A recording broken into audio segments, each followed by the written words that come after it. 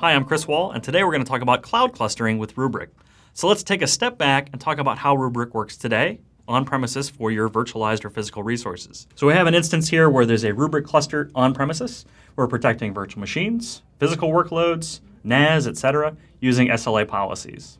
And these policies are protecting the data on-premises into the cluster and optionally sending it to a repository such as S3 for long-term archive. And that's great, but what about all the applications that you have running in the cloud, such as up here, running in EC2, and etc.? How do you protect those? Well, today I'm going to talk about actually putting a Rubrik cluster into the cloud.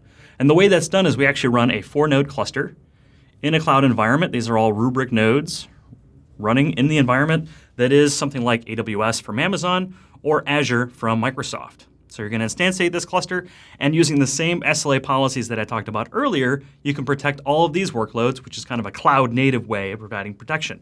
So you'd assign your SLAs here.